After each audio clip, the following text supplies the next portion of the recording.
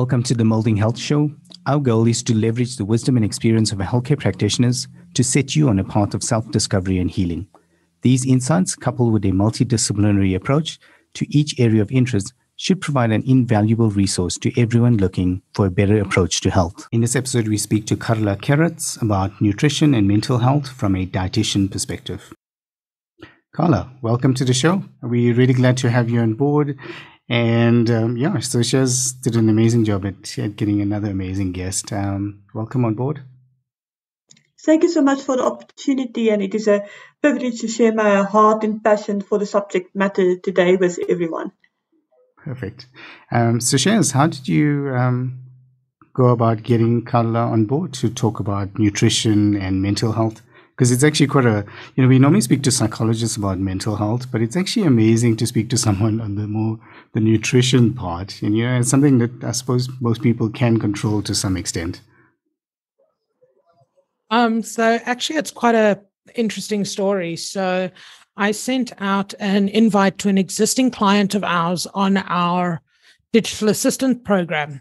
And, Charles came back and kind of said to me, listen, he doesn't really have any time at the moment, but would we mind if he asked any of his colleagues? And I was like, sure, no problem. And then Carla came back and said, she would be very interested in being on the show. And that's when I sent her the invite.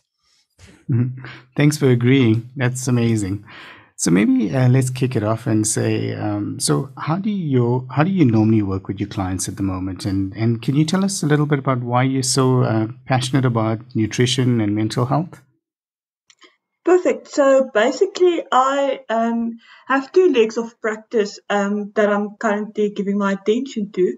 The one leg is being in a stereotypical dietetic private practice in the east of Pretoria. So we focus on, gut health disorders, weight loss, and all of the other nutritional things that you can imagine one goes to see a dietitian with. But then I got involved with Evexia Day Psychiatric Hospital, and that is where things get interesting.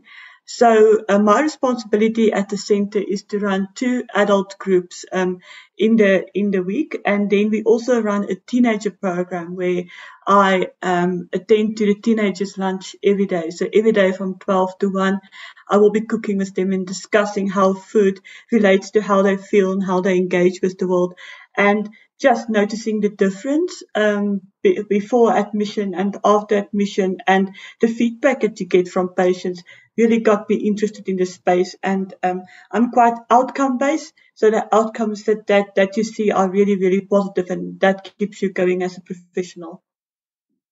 That sounds amazing. So it's not just telling people, what they should be eating. You actually almost like practicing it with them. So that they actually get it. That's actually quite unique. I don't think I've ever heard that before. My wife's a clinical psychologist, and she worked at Tara Hospital for a while, and in the eating disorder ward. And normally they would almost prescribe to the patients what they can eat and what they can't eat. But it's actually interesting that you say you actually work with food with them. I think that must be amazing. And do you have the types of responses you get from your clients? What do they normally say? So I think we all have a set idea of what a dietitian do and what you can expect from a dietitian. And we all have a different relationship with food. And you already mentioned eating disorders and disordered eating patterns. For those who are struggling with that, when I walk into the room for the first session, I think one might be a bit scared or apprehensive about chatting to a dietitian. Is she only going to talk about weight loss? Is she going to be very critical on what's on my plate, like what's going to happen? And then when I realized that I'm not here to judge, I'm here to inform, here to guide, here to work with what you have. And I always start off by explaining that it's easy to sit on this chair and tell people what to do for a living. It's one thing to apply the guidelines yourself, and I'm a human just like you. And when we get on that space, then one can really have a conversation that's worth having. So often the first question would be, but why is a dietitian at the psychiatric center? Like, why is the sessions even scheduled in my program? But that question is hopefully answered by the first hour, that I realized that we talk a lot about self-care in different settings, from occupational therapy, obviously, to the psychological sessions as well. And I believe I have a role to play there in checking the physical self-care part as well, because nourishing yourself and taking care of your body is really an act of self-care. I must admit, I did also have that question when I thought a dietitian at a psychiatric center. But the more I looked at it, the more it seemed to make a lot of sense that nutrition, yes, from a self-care point of view, is very good. But from a mental health point of view, how does good nutrition actually help with somebody from a mental health state? So actually, when you look at the brain weighs about 2% of your body weight, but it uses about 20% of the nutrients that you consume.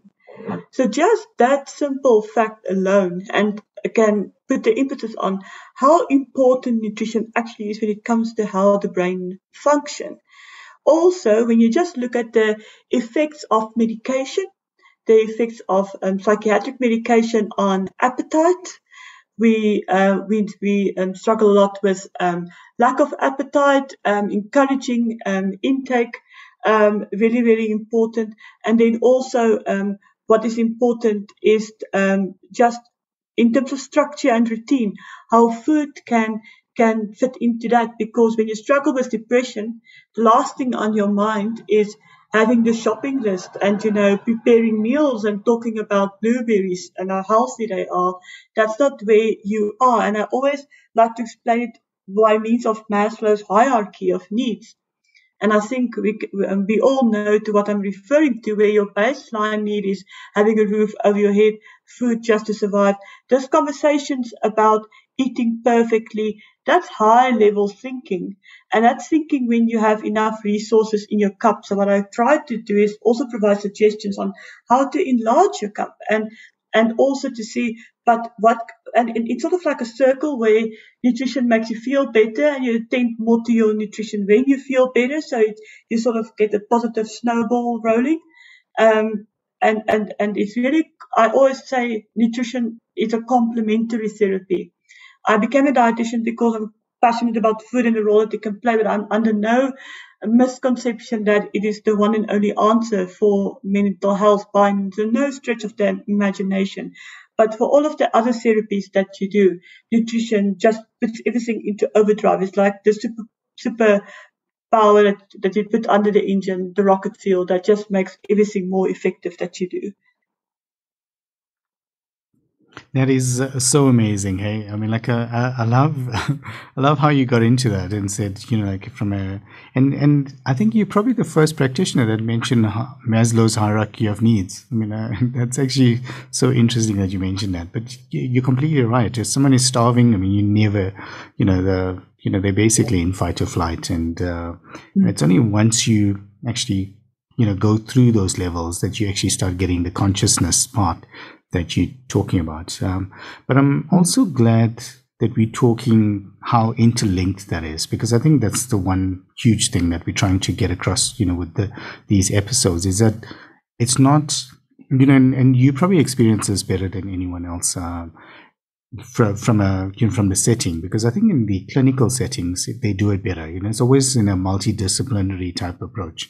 Whereas if you go to see a dietitian just in a private practice down the road, you probably don't get that same feel. And I think I do like that, that clinical aspect to it. So I like that, and I like the link between mental health and that. I do want to ask about the depression part. So from a depression perspective, so what do you normally find with clients around their diet? Is it that they just don't want to eat well, or is it that they can't? How do you normally see that? Okay. So the first thing that we check up is quality. So the first thing you would want to evaluate is the quality of a person's diet. And often when you are depressed, there's a lot of reliance on fast foods, takeaways, more processed food for ease and convenience. Lots of times people who are burnout often leads to depression, and that's also due to more of a time constraint lifestyle. So that again leads to the same eating behaviors of reliance on instant solutions and fast food meals. So immediately I will check the micronutrient balance. And the one thing that stands out is vitamin D. Now I know vitamin D will come up in conversations about COVID and COVID risk as well. But with mental health, I want to say for 80% of our patient population, we do the blood work and we find out that they have a vitamin D deficiency. So the first thing that you also don't do when you're depressed is you're not outside tending to the garden or walking the dog. You tend to be more closed off in your home or in your bed. So immediately vitamin D deficiency, extremely important for me to correct. Also, unfortunately, a lot of the foods that would be advised for depression that I'm specifically referring here to omega-3 rich foods are quite expensive. If I speak about salmon, avos, olives, nuts, those would be typical food sources that are really the superfood for the brain, but you might just have someone sitting in front of you and saying, okay, Carla, it's a very nice theoretical conversation about what I'm supposed to be having, but I'm not buying your food. So I specifically allocate a slot to discuss what can I do in terms of a budget. How can I obtain these nutrients in an affordable way? So when it comes to depression, obviously there might be impact on work. So a lot of people might just have lost their job. So they're really concerned about budgeting and adapting to a new way of living. So that plays a big role in terms of diet.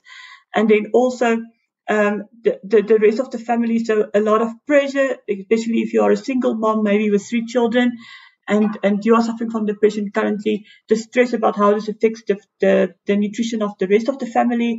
They will ask me, I don't have the energy to feed myself, never mind my 3 kids, what can I do? So, it's all different kinds of scenarios that can play itself out. So you got my curiosity going with, so how would you get those nutrients in an affordable way? So, for example, with vitamin D, one thing you can do is you can take mushrooms. So a supplement will cost you about 200 Rand. Maybe not everyone can afford it. So you can cut up mushrooms and slice it, put them in an oven tray, leave them in peak sunlight for 8 hours, and they can actually activate the natural vitamin D in mushrooms 40 to 50 times. So, for example, that might be an add-on if someone can say there's no way that they can afford a vitamin D supplement. That's something we can do there. Of course, sunlight exposure is free. So just sitting and eating your lunch outside for 10 to 15 minutes. So the vitamin D one is quite easy to fix. Yes, the healthy fatty acid options, you're looking at sugar-free nut butter. So like a sugar-free peanut butter would be definitely something to add. And then also like tuna and pilchards. Your tinned fish options would be something to contribute as well if the other options are not available to you.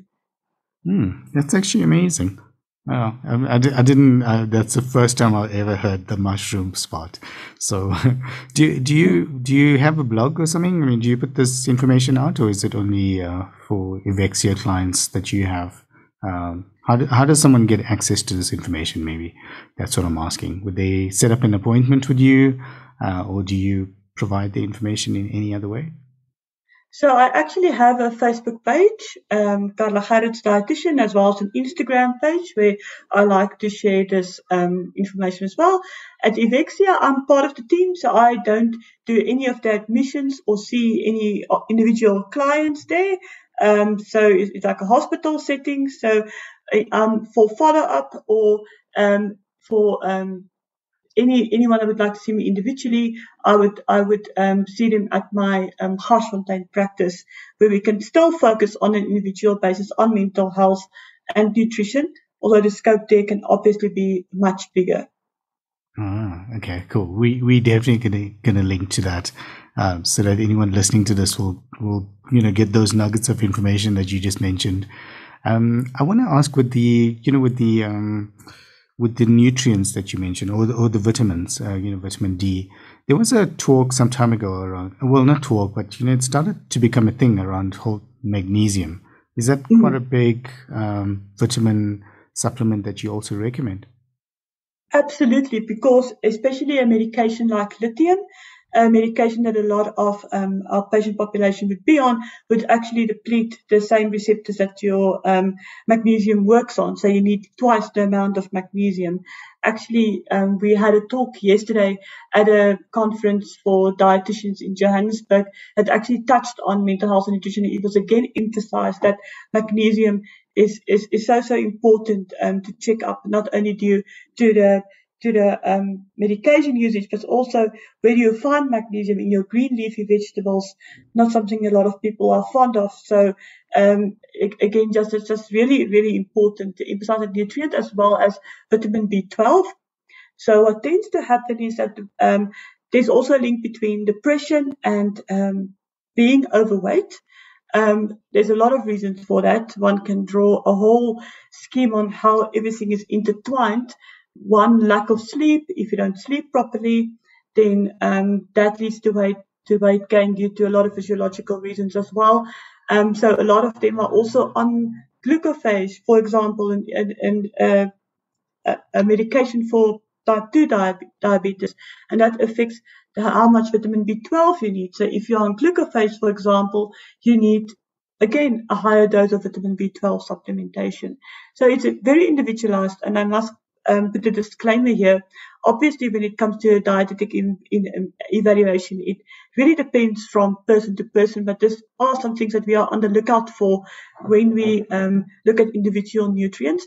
Omega-3, like I already emphasized, extremely important. We know that antioxidants can play a role, like vitamin C. And then one can get into a whole discussion about ADD and ADHD as well. We see that at our center as well. And then you can speak about the role sugar plays, even preservatives and colorants. So I'm sitting with a group in front of me who may have bipolar disorder or attention, hyperactivity disorder, a lot of different things, and they all have different needs and points to touch on. I really like that. So I like what you said as well in terms of the, like almost a knock-on effect. Like you might be overweight and then get depressed, or you might be depressed and then get overweight. But it's actually so interesting, around that. I know from a personal experience point of view, like after I hit a certain age, I just like put on a few kgs. And like once I got my sleep right, and I started taking magnesium, but once I got the sleep right, it's almost like the weight part, sorted itself out. It was like quite interesting to notice that.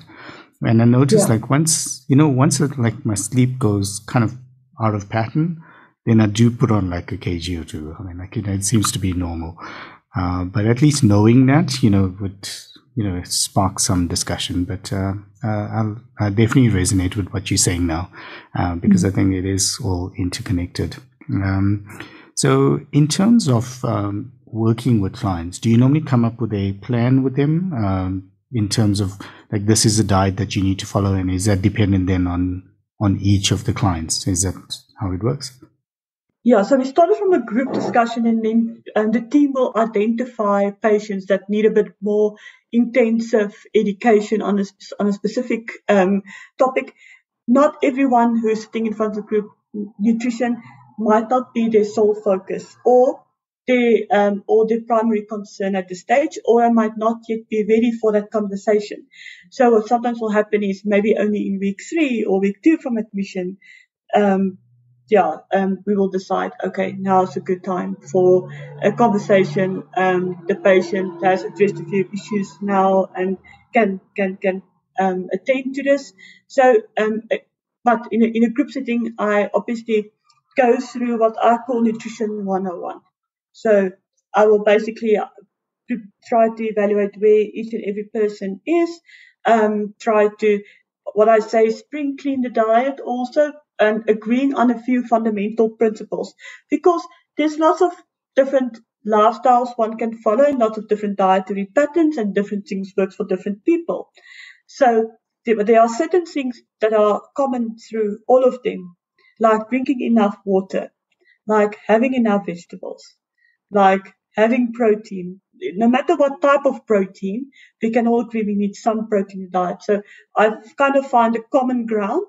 And then what I like about the group setting is each one of the patients will then share some insight and input on, oh, I do this with my chickpeas. Oh, that sounds amazing. I add this, and then it becomes like a whole debate on who makes the best chickpea soup, for example, and people learn from each other.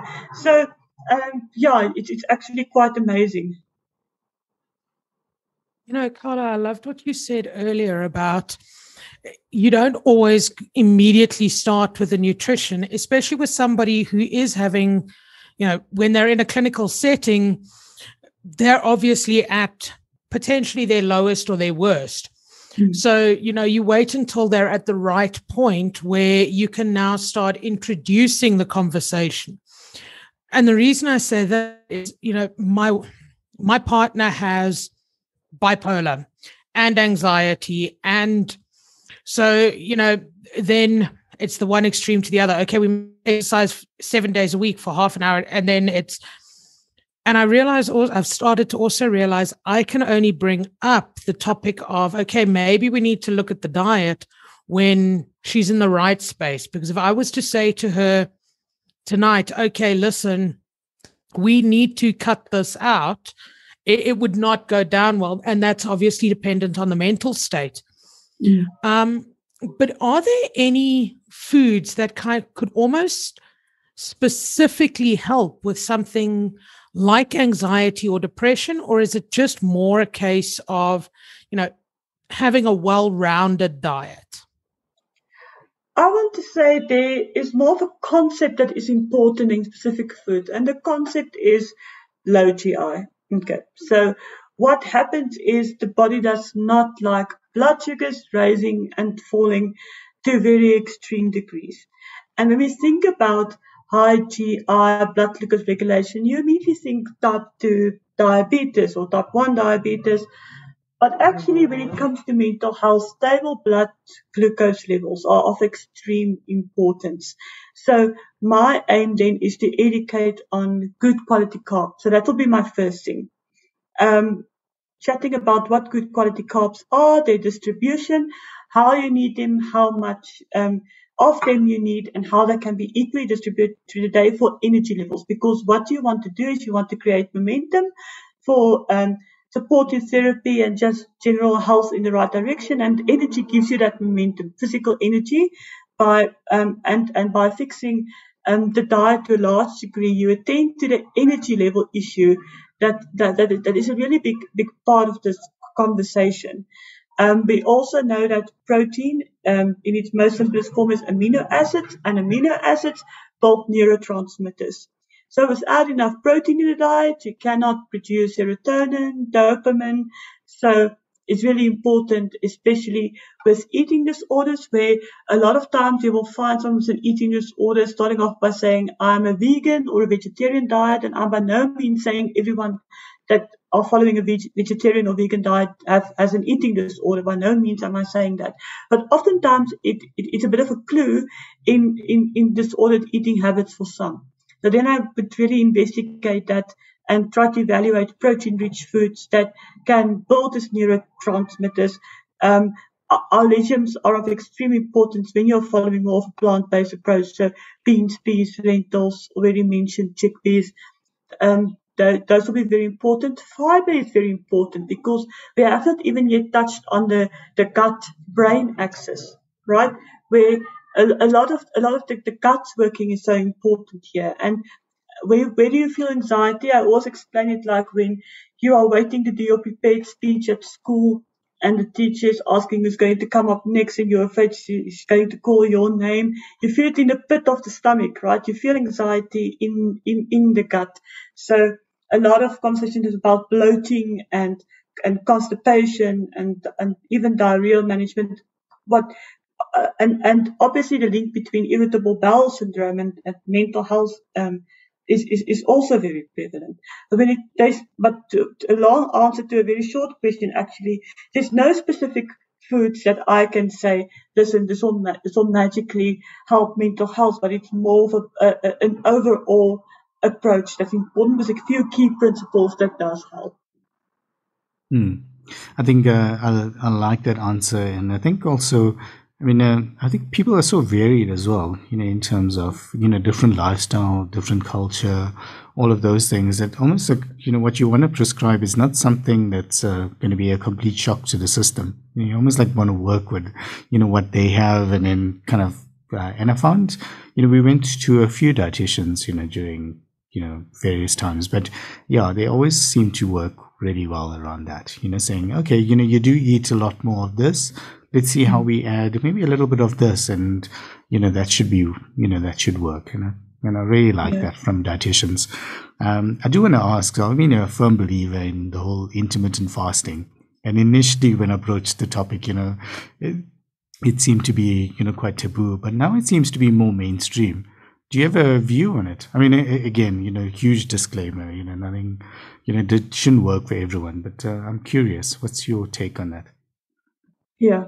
Yeah, I'm actually going to move to my private practice a bit more when it comes to weight management, where weight management is more the focus. Yes, we do apply intermittent fasting successfully for the right candidates. Who's the right candidate? So first of all, I must say, and there is some research supporting this, but I actually started to compare the results between women and men. And the men seem to be much more successful with intermittent fasting than women. And I was very interested in that, like, why is this happening? Because we work with a lot of couples, and then both would like to try the same thing, and the guy would do very well, and the woman not. And then it seems like there's actually like an estrogen protective effect against fasting.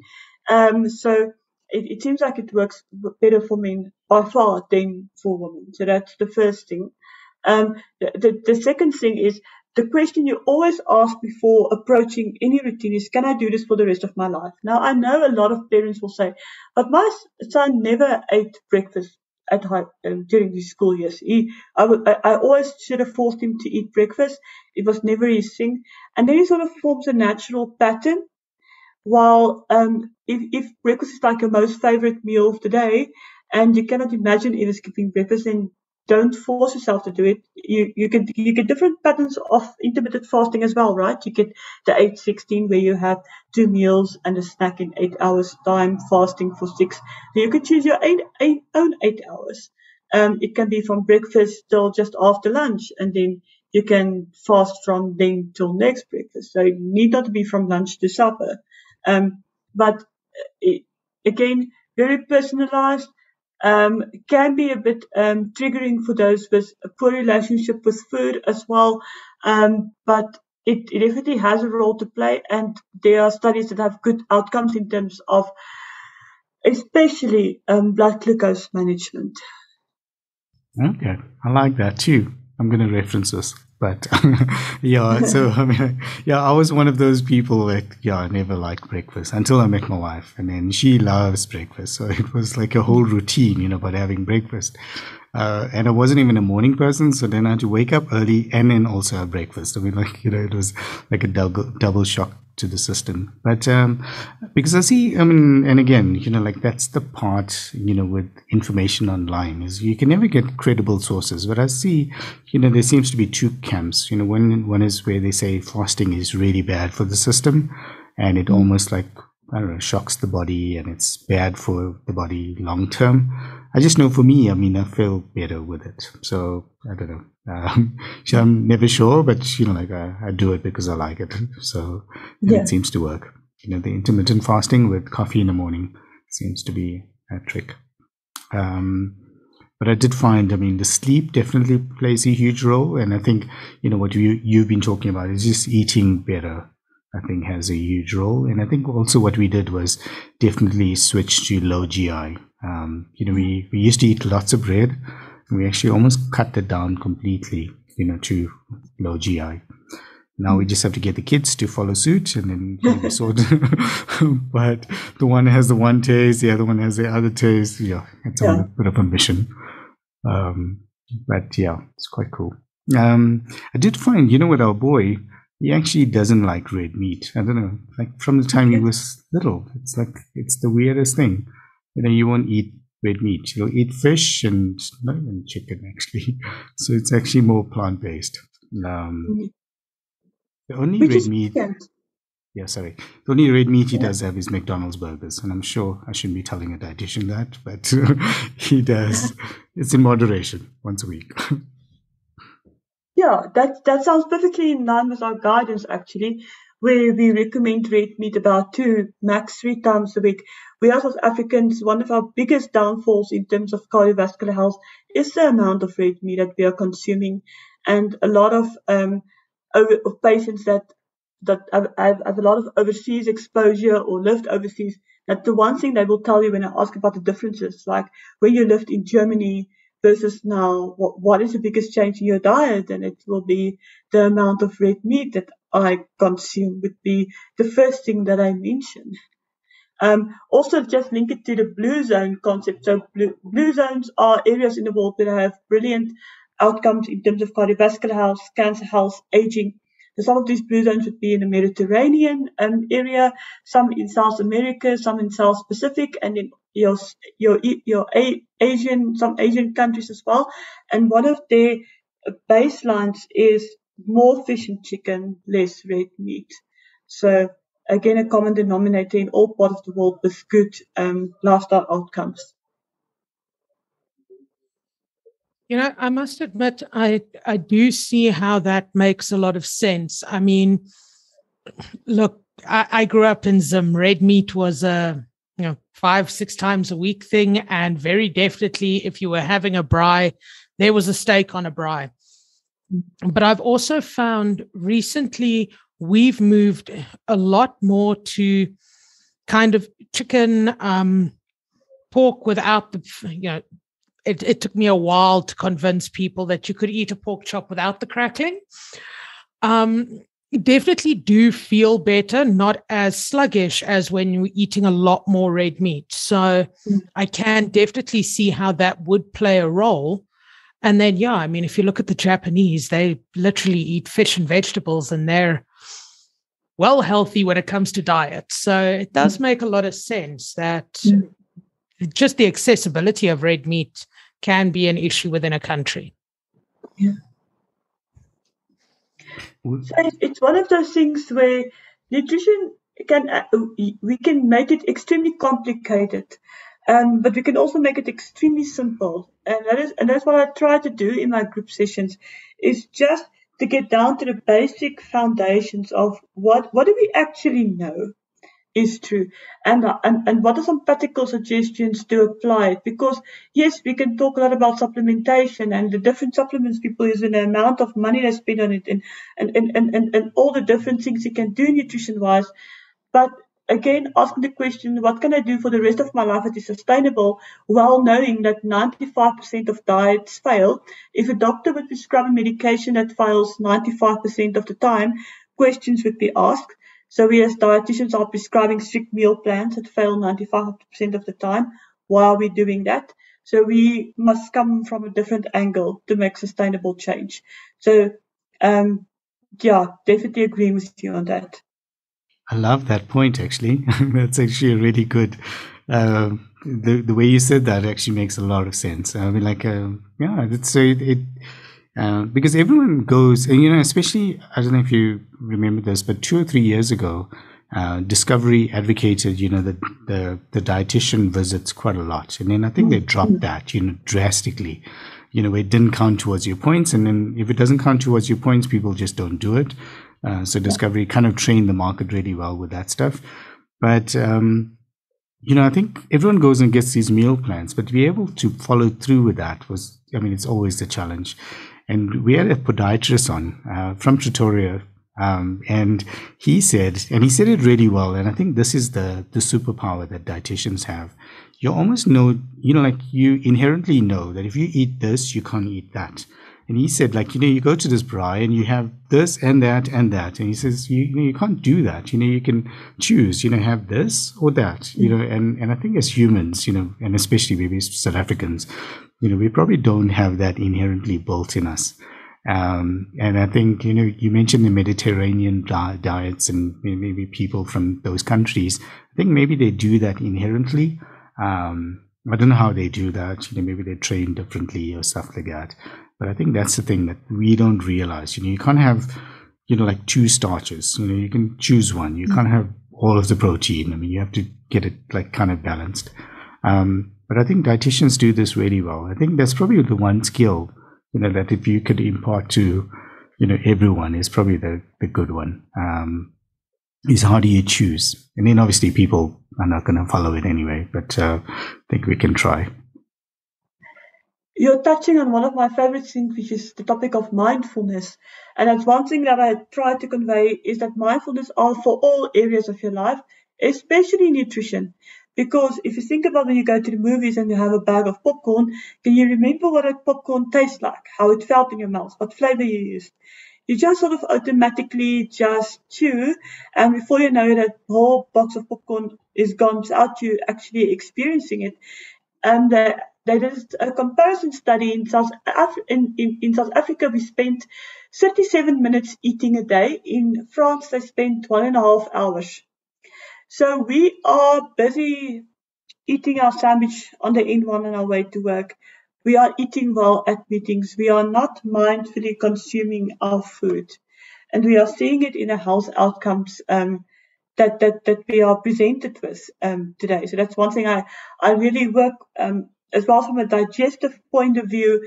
If you experience bloating or indigestion, just slowing your eating tempo and really mindfully consuming really benefits a lot. And it's one of those simple things that one can do, but is really effective, like sleep that you've mentioned. I absolutely love that you said that in South Africa, sitting down or having a meal isn't an event. You're not mindful of it. And as you say, you sit down, you quickly wolf down whatever you're eating in front of the TV or in between meetings or in the car on the way to work. Whereas if you look at some of the blue label countries you mentioned, so if you look at the Mediterranean, one of the big things there, Italy, you sit down, a meal is an event. It's everybody comes together and you have a little bit of this and a little bit of that, and you take an hour to have a meal. And that has to, like you say, definitely play a role, because from my experience, or in my opinion, the more active, and when I say active, the busier you are, the faster you're eating your food. So you're not actually either chewing it properly or whatnot, which could cause digestive issues. But because you're always on the move and so on, then that leads to you don't sleep, which leads to fatigue, which leads to I don't actually feel like cooking, which leads to ordering Burger King or KFC for dinner.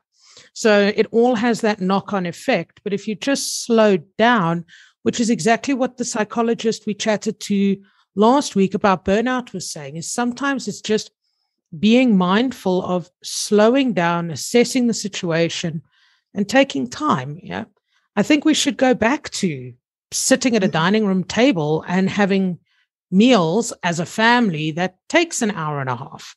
But yeah, I must admit, it's one thing I picked up coming to South Africa, is that a meal is like you eat, you get up and you go.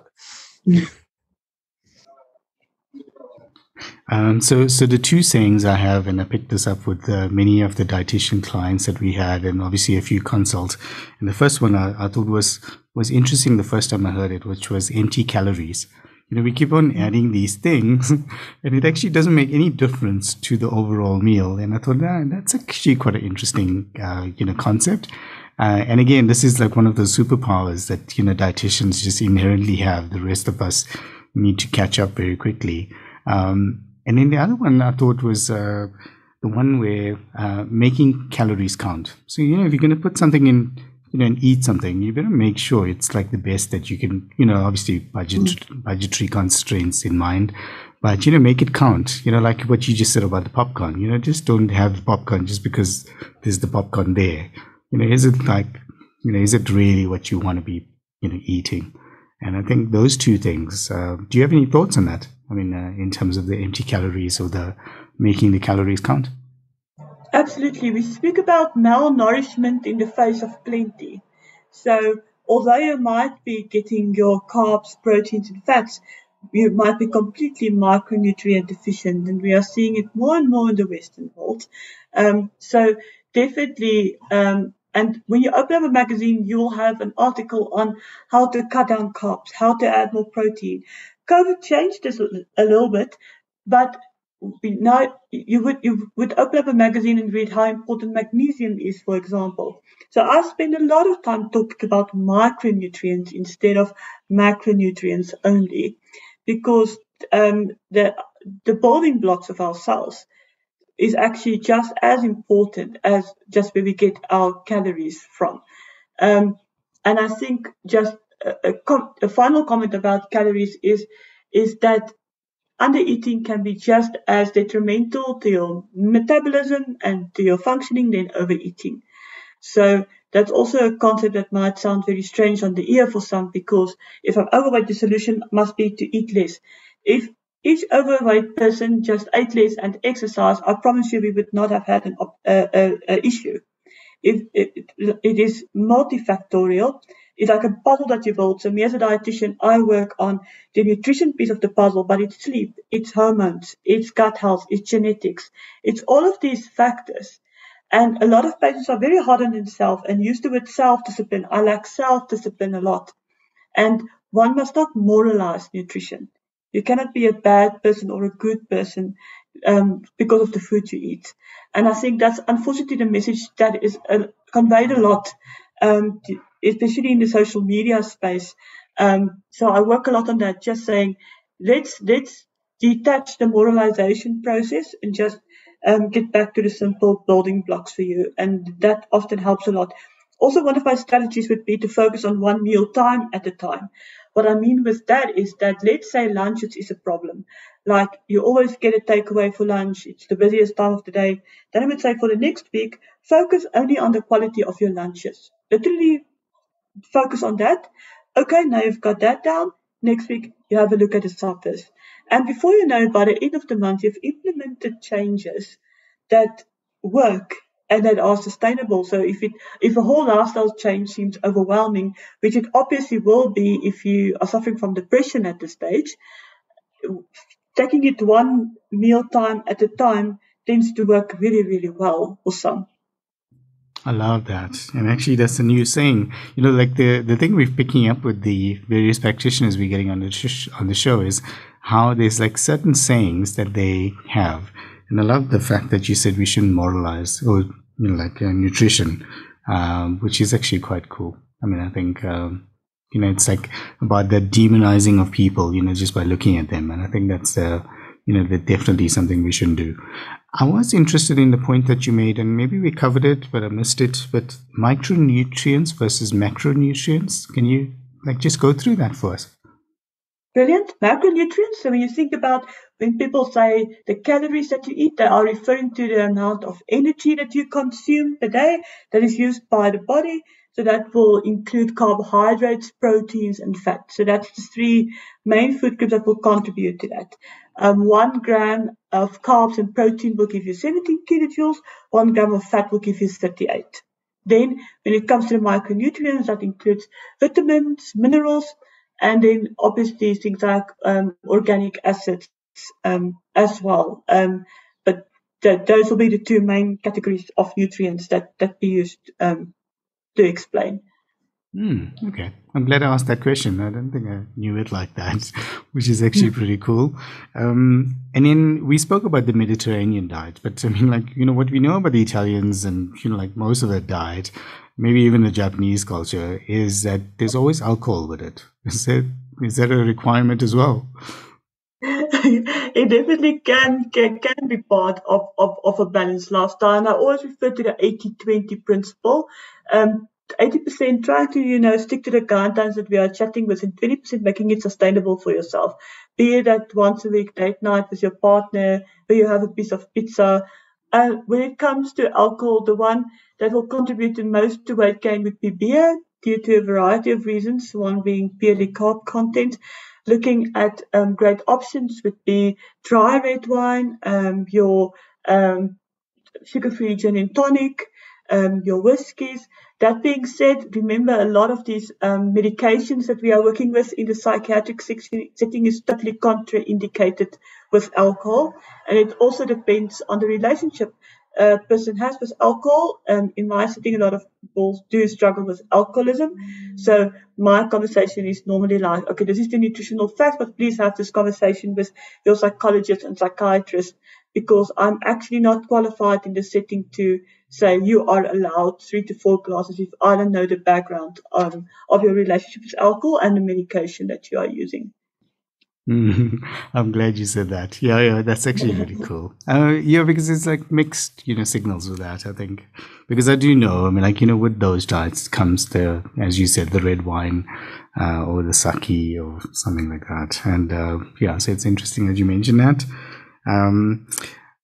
In terms of a vitamin tablet or something, do you advocate that people normally would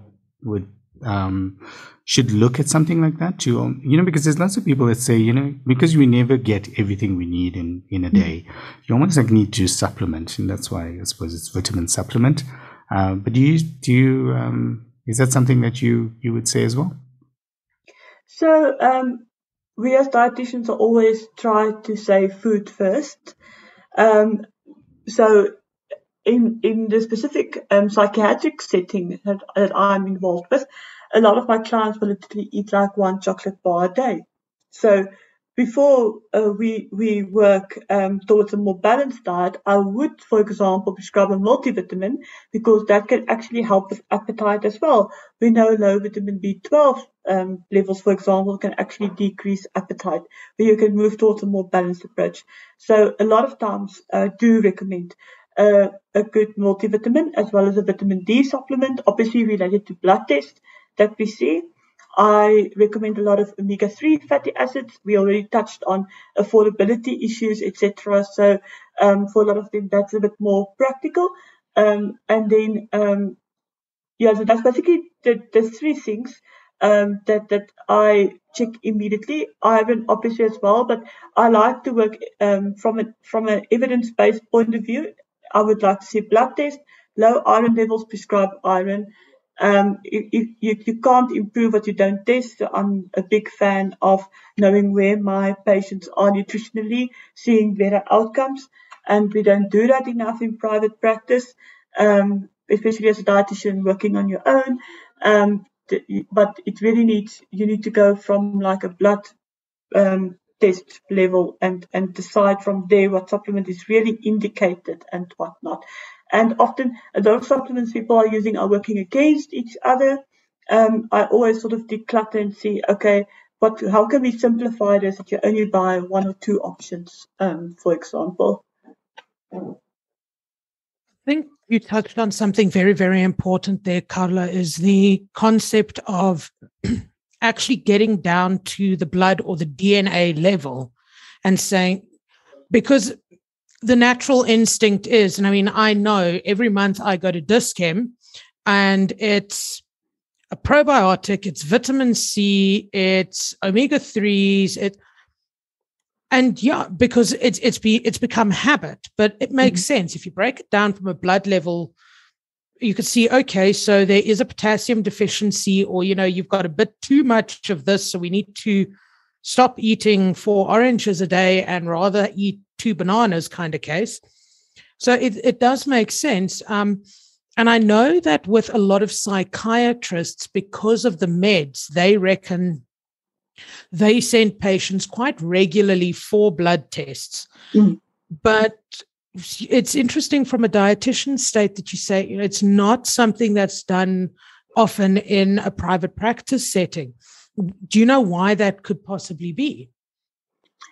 Yeah, obviously, a lot of dietitians may work closely with a few physicians or GPs, and then it's quite easy. You have a good relationship with your team, and then, like for example, with like you mentioned, a psychiatrist, I will go to the psychiatrist and say, "Listen, I'm interested in the vitamin D levels. Can you just add that to the blood test, or do you agree that it needs to be tested? Yes or no?" So a lot of dietitians work a bit in isolation, maybe.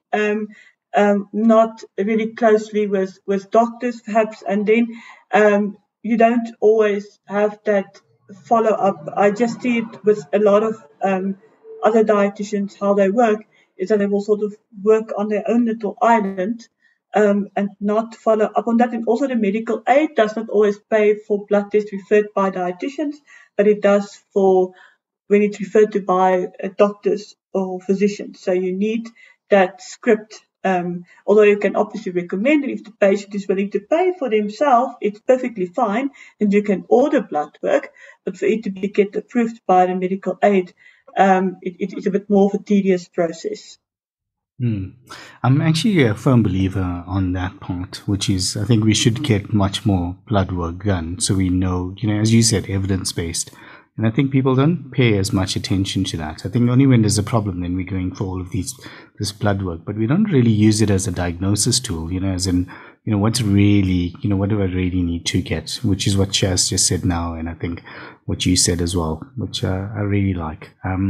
So there's only one more question I have I can think of, and then we'll ask Shaz, and we obviously want to be mindful of your time, so we'll wrap it up just now. But I don't know if we covered the self-image part as much, but do you find that there's a real correlation between the self-image, once someone gets their nutrition right and their mental health, mental health. And I suppose, it should be intuitive, but I would love to get your thoughts around that. Do you find that when someone gets their nutrition right, that it like magically just gets better?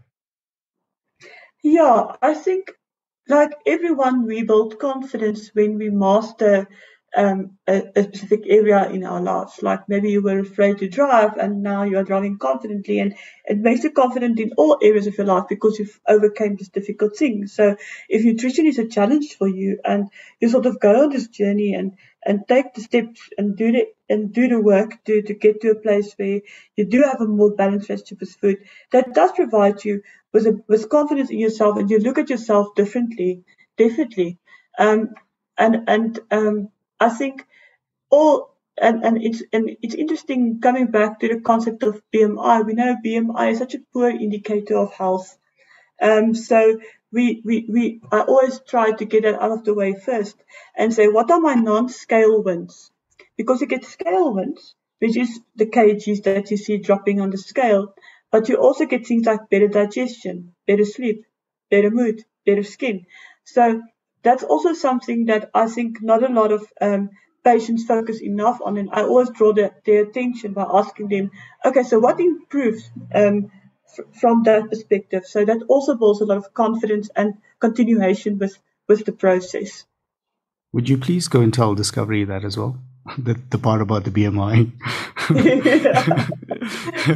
They definitely demonize that BMI thing to the point where I wonder, like how many people are within that range, that they mentioned, because sometimes it's pretty interesting, how that works. Shaz, on your side, is there anything that we should have asked Carla that we didn't?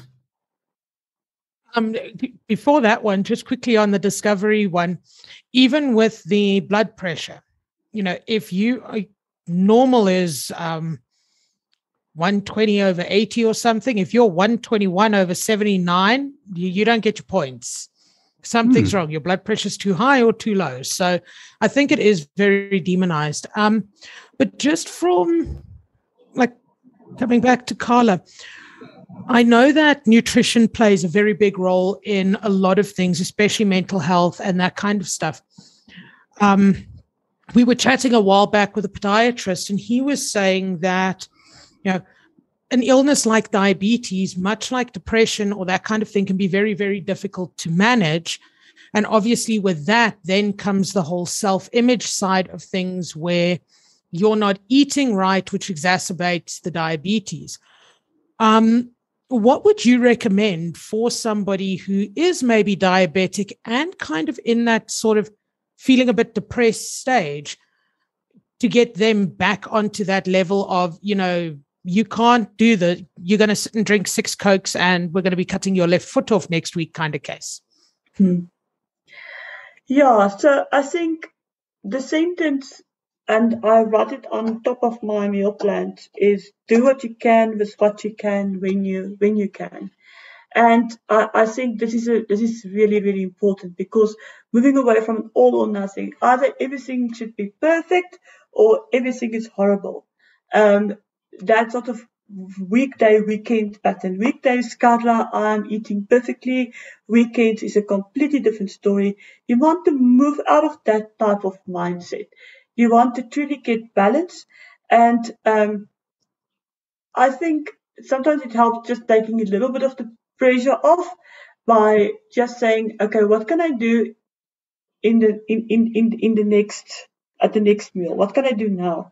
And then asking yourself that question again when you wake up.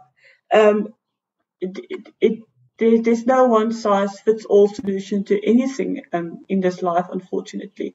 But I think just viewing yourself as important enough to give attention to this, because what we see is a lot of people, they just go on autopilot, or a mom will pack a perfect lunchbox for her kid, but she herself will grab like a high sugary option because you don't have time to prepare a proper breakfast for herself.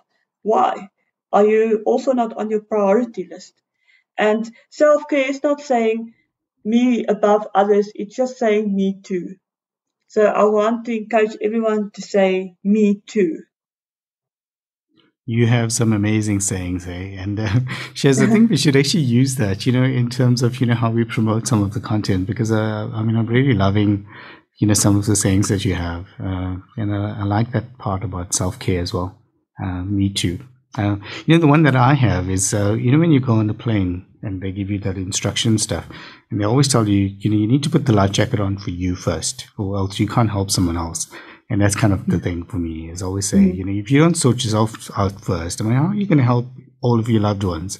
Because you can't. But I think also what you're saying is that, everyone helps everyone else out, and then you pretty much perish by doing that, which is actually pretty cool. Well, not cool, but it's pretty cool that you can mention that. Carla, on your side, is there anything that we should have asked you that we didn't, and you thought around this topic that would really be useful? I actually think we have covered everything. It's a very interesting space in terms of research. I think we've only at the tip of the iceberg in what we know about how nutrition interacts with the brain. It's going to be very important. We know mental health is a big issue at the moment, and very much related to the pandemic as well. There's been a 30% increase in depression and anxiety in South Africans from the pandemic. We've heard it yesterday again. So I think this is going to become more and more relevant and important as time goes along, and it's a privilege to be in such a dynamic space. I think on our side, we have to say, thank you very much for agreeing, firstly, to come and share your wisdom with us. And then secondly, I think for the work that you do. And I'm really glad that you're in that clinical setting as well, because I think, maybe, I think people grow from that, and, being exposed to that type of setting helps. You kind of collaborated that story with us by saying, how important blood work is. And I think I haven't heard many dietitians say that, and, maybe I haven't been close to them as much, but I love that. And so thanks very much on both those fronts from our side. Thank you. It's been an absolute privilege. Thank you, Carla. It's been very, very insightful, and especially some of those sayings. I'm definitely going to go home and use a few of those. Hey, everyone. Thanks for listening. As always, stay tuned, and we'll speak to you in the next episode.